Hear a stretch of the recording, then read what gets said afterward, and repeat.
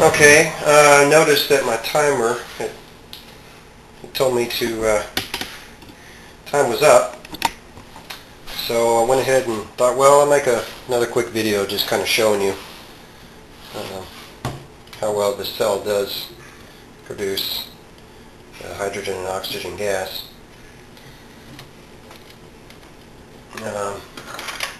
This is filtered water again. I know, I should be using distilled water, but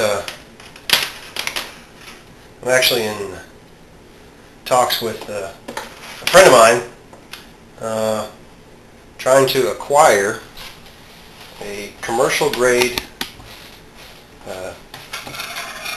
steam distiller, which would allow me to make my own distilled water here at home in a very rather a large amount of it in a very short period of time.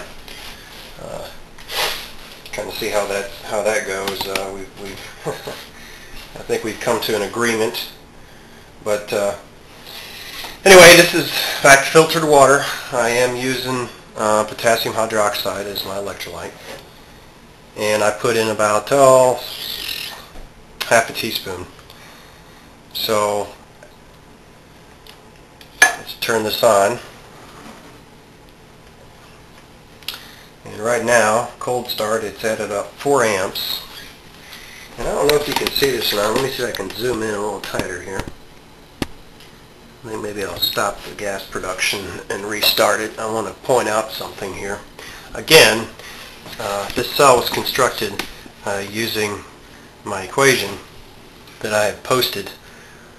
And I want to stress that this is not, that equation isn't law. Okay, it's based on a few facts that I've gathered, and I think it's a good starting point, as I've said in the past, a good reference point, if you will, and constructing or giving a start, and a good start for constructing some of these plate cells. But what I want you to notice here, and I hope it picks up here on the camera, that almost immediately when I flip the switch, you will see production, almost a uniform production between all the plates, and that's really my goal here. Now, a lot of people are saying, well, that's obvious, CJ, because you got X amount of gaps, you divide that by the voltage, and therefore it's going to happen. Well, that may be true, but I think the idea is to use all the available surface to its full potential. And I have seen many times where a cell was constructed similarly to this one. There wasn't a large amount of plates. It wasn't a large series cell, and it was within the quote boundaries of between 2 and 2.3 volts per gap. And you know what? They all did not produce probably as much as they should have, and I believe a lot of that has to do with the spacing. But let's go ahead and flip this on, and maybe you can see what I'm talking about here. But there you go. I'd say within 1.5 to 2 seconds,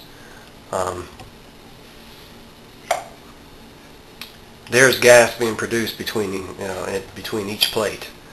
Obviously, the plates that are the electrodes, you will see gas production quickest, and those that are neutral plates, it will take some time. But and time, of course, in this instance is rather short, which is good.